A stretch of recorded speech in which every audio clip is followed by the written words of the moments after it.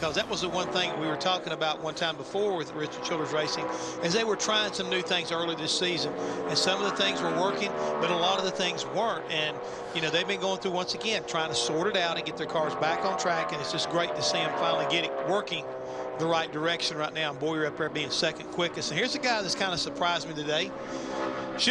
Robby Gordon, I mean, here he is, been flirting up there in the top 10 all day long with a pretty fast race car. Right now, he's 14th overall.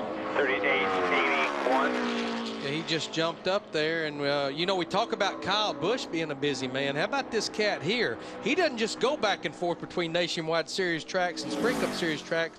Last Saturday, the Saturday of Pocono, of course, Travis Quapple was up there in Pocono practicing his car, but Robby won his 4th overall race in the Baja 500, and in the 3 races this year, Robby and that team, they have won 2, finished second in the 3rd one, and they're actually leading the points in that Desert Score Series.